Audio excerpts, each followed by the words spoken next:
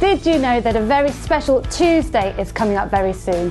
The 22nd of the 2nd, 22. It's a palindrome. And we have got a very special challenge for you.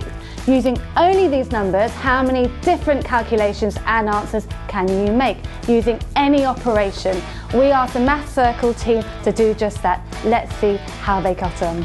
22 plus 2 plus 22 equals 46. Any operation I want.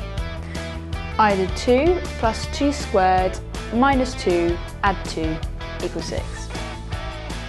Okay, so I'm going to try and get a bit creative and use a few functions that I haven't used yet today.